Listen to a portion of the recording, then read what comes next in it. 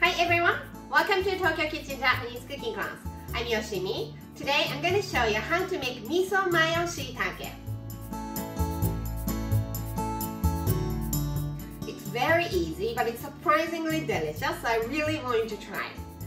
At the end of the video, I will show you how I built a menu with this Miso Mayo Shiitake, so stay with me till the end. Okay, let's get started.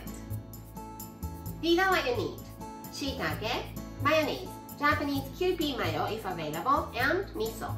And these two are 2 to 1. And this is optional, but some dried parsley for better presentation.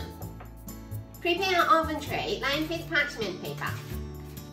Shiitake, cut the stem off and put it on the oven tray with this side facing up.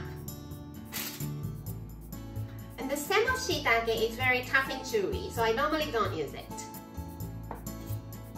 Let's mix miso and mayonnaise.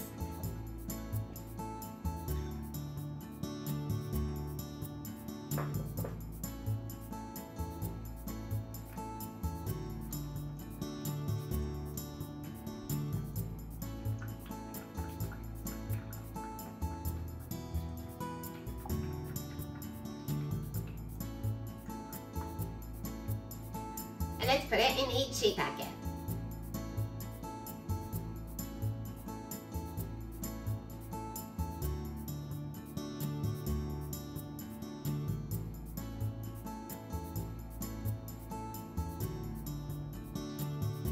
Spread it a little bit.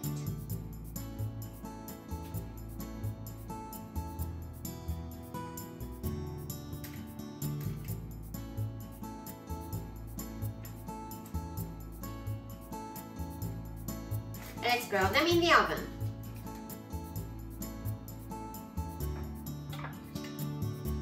Grilled for 10 minutes at 250 degrees Celsius. Let's put some dried parsley for better presentation.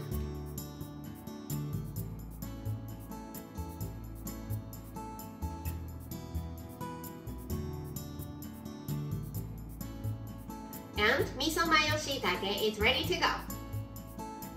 Time for the tasting. いただきます。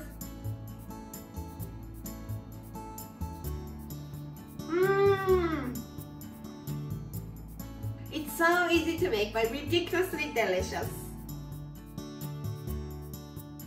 This is how standard Japanese combo style meal looks. Rice, soup, main, 1 to 2 side dishes.